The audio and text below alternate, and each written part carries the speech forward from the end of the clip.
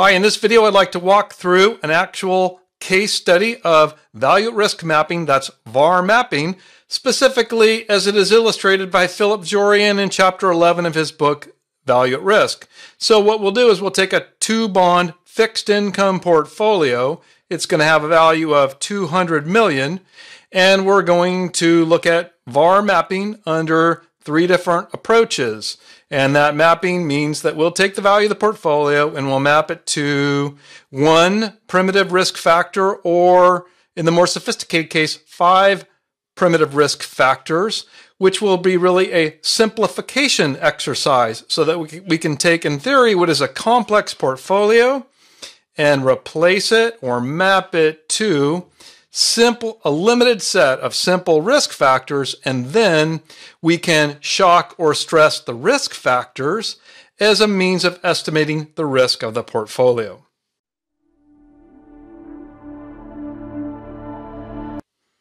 A fair starting question is, why are we mapping at all? The answer is that VaR mapping is the solution to a problem of complexity and aggregation in a modern large portfolio. So if we imagine a large portfolio with many positions, here I've illustrated only those represented by only 4 instruments, but you can see it's 1, 2, 3.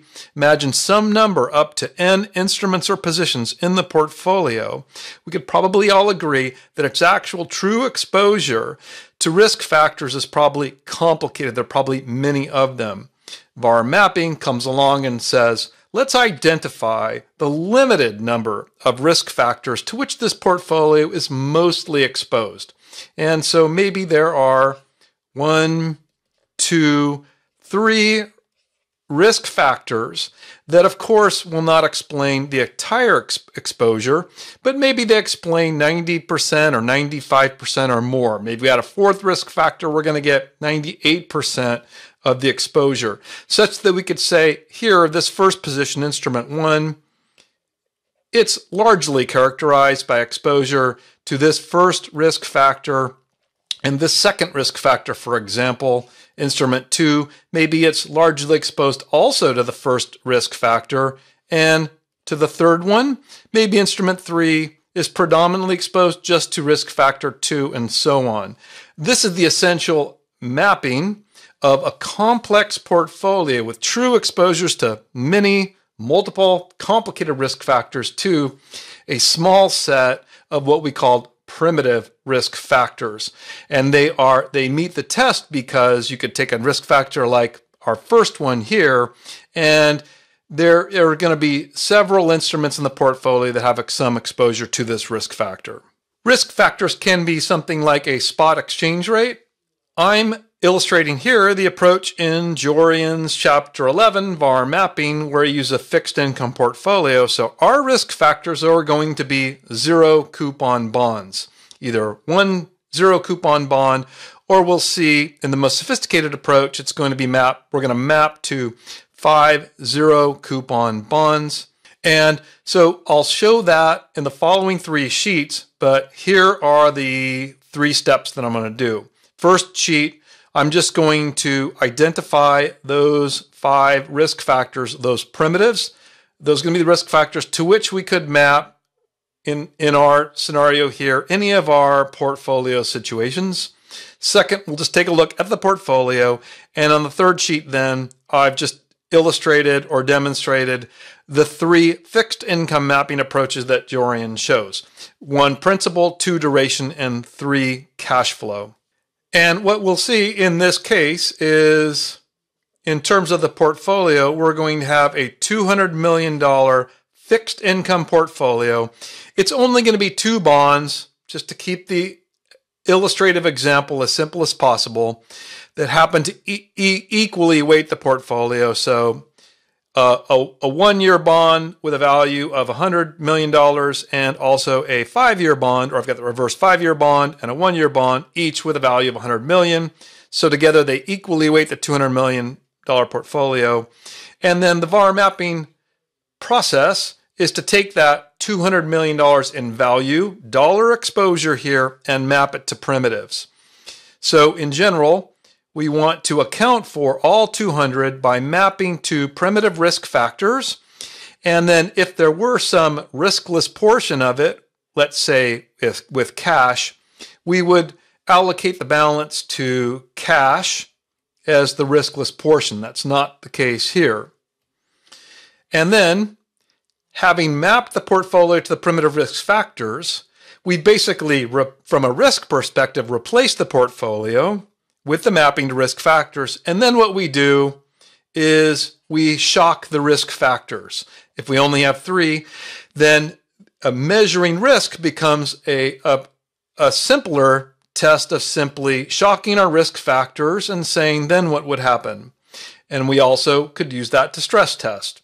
Okay, so in terms of the risk factors here, actually we have to go back to Jorion chapter 8, which I've just extracted most of that exhibit here.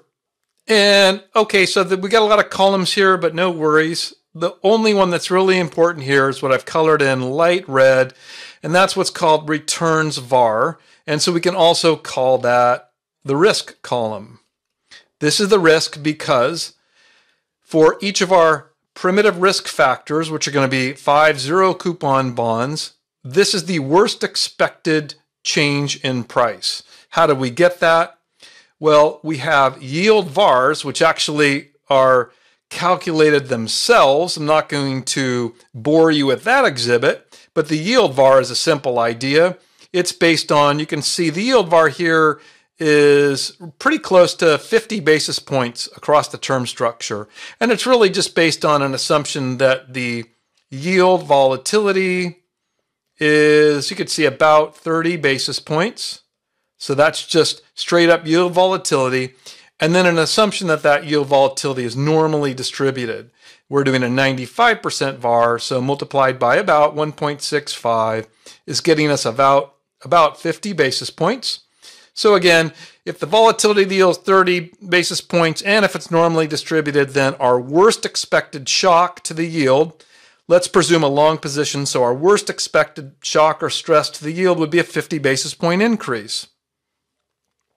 Then our primitives are zero coupon bonds, so the Macaulay duration of a zero coupon bond is equal to its maturity. The modified duration is just the Macaulay duration divided by 1 plus the yield. We're assuming annual compounding. So even if you don't know how we get the modified duration, you can see here that it's a little bit less than the Macaulay duration. So we end up here, because our primitives are conveniently zero coupon bonds, after all, that's the point, convenient risk primitives, we end up with modified durations that are slightly less than the term structure of our risk factor here at 5 years, 4.7 years for a modified duration. Then you can see the returns VaR is simply the yield VaR multiplied by the duration, which is, right, a classic change in yield multiplied by the duration gives us an estimate of the change in price, and I'm going to use percentages.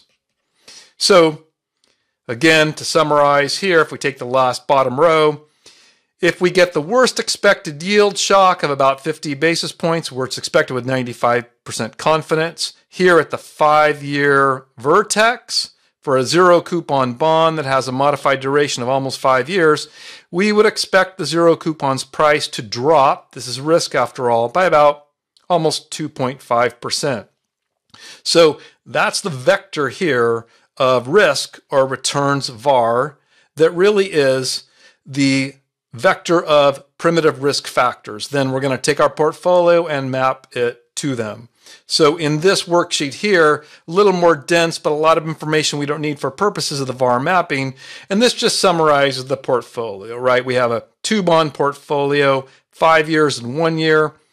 Their coupons equal their yields. In the case of the 5-year bond, 6% coupon, 6% yield, so that the price is equal to the face value, right? If the yield equals the coupon, then the bond price is to par. So that's part of the set of assumptions. If I didn't mention that, what I did with my spreadsheet here is I replicated Jorion's example and I matched it exactly, if I've even added some numbers. So I'm highly confident that it's based on his calculations, and I include even more information.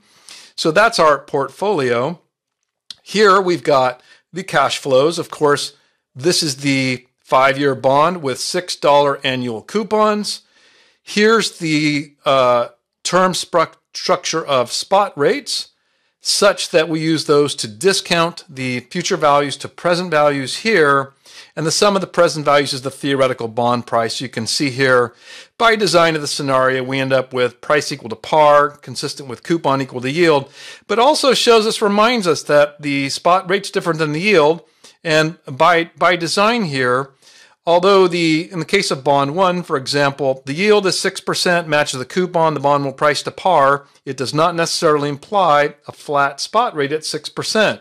So I think that's interesting. Then I've got duration calculations down here. I'll let you work that out if you're interested, because the only one I'm going to use at the moment is the portfolio's Macaulay duration, 2.733 years, which duration is conveniently a weighted average of values in the portfolio. We have here conveniently an equally weighted portfolio. So the portfolio's duration of 2.733 years is an average of each component duration, conveniently. So just keep in mind, our portfolio's Macaulay duration is 2.733 years, because that's going to be one of our approaches, one of the 3. And then here I'll summarize the results that we're going to see in the next page, which illustrate specifically the 3 approaches. But you can see here, we're going to have and this is in order, least sophisticated to most sophisticated. We have principal mapping, and you can see it's just shy of 3 million, again, for a 95% value at risk. That's what we're doing here. We're computing the 95% value at risk for the $200 million portfolio. Meaning, what we mean here is only 5% of the time do we expect the loss to be worse than $2.96 million.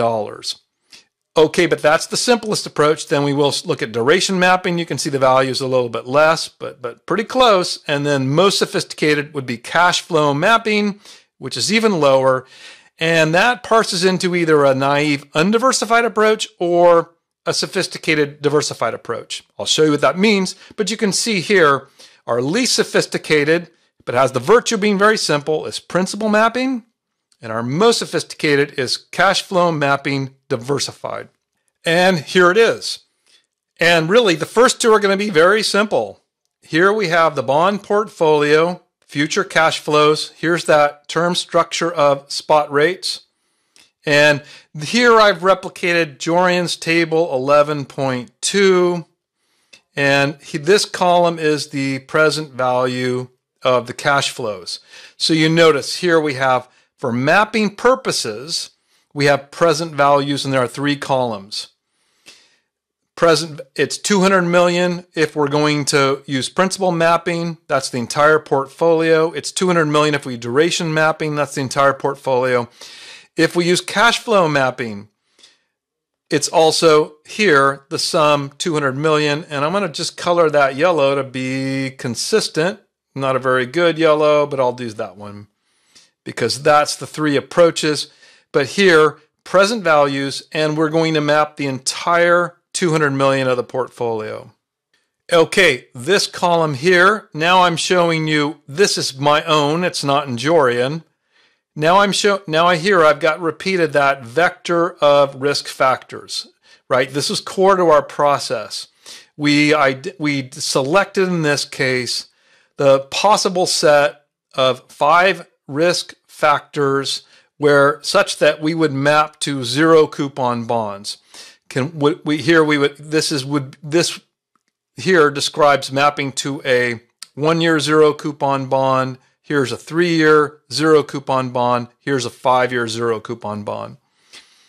So in principal mapping, we take a single risk factor and we map to the portfolio's average maturity. We have a 5-year bond and a 1-year bond, so the portfolio's average maturity is 3 years, and so we're going to take the entire 200 million and map to that single risk factor, which you can see here is a 3-year 0 coupon bond. So my risk here, there's no math there. I'm just using that 1.5 the almost 1.5%.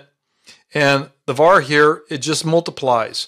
In other words, we've taken this portfolio of 2 bonds and replaced it. That's the mapping for this purpose. We've replaced it with a single 0 coupon bond with 3-year maturity, because the portfolio has an average maturity of 3 years, of $200 million, such that if we replaced that, then we could ask a much simpler question of the VaR. What if they had the worst expected yield shock, right? Then because of that 0 coupon bond's duration, this would be the price drop, which would translate, you can see here, into almost a $3 million drop in that 0 coupon, 3-year 0 coupon bond that we've replaced, that has replaced our portfolio. So that's all principal mapping is. Replace the portfolio with a single risk factor that in this case is a 3-year 0 coupon bond. Duration mapping, very similar. We also only maps to a single risk factor, but in this case, it's going to be the portfolio's duration, which recall we saw on the previous page, that was 2.733 years. 2.733 years is between 2 and 3 years. So the way that I look at this is mapping to in between the 2-year primitive and the 3-year primitive. And so, but still you can see it's the entire 200 million mapped to that point that's between the 2 and 3. So you could think of that as being allocated between the 2 based on an interpolation. And so that's just a straight interpolation, and we're getting $2.7 million loss on the portfolio under the duration mapping. The argument is that both of these are relatively simple to execute, but not as sophisticated. Duration mapping would be better than principal mapping.